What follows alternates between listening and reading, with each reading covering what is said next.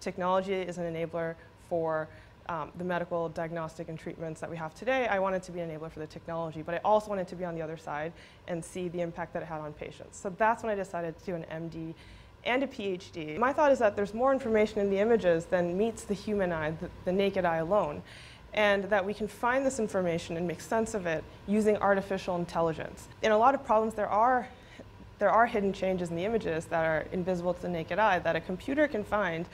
And it's important for a computer to find these because sometimes they can indicate the imminence of disease. Sometimes it can help you predict disease years before we ever knew that we could.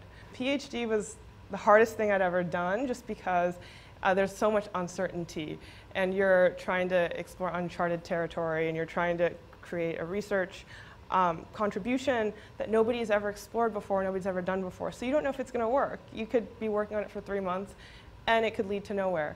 And that can be demoralizing. And at the same time, you could be working on something and have a breakthrough, and that could be really energizing. So it's just really just keep going no matter what the ups and downs are. My thought was that if you can diagnose it years before that bone damage and that pain develops, then maybe there's a chance that you can sort of halt the process or maybe even slow down the trajectory, and that was the motivation for it.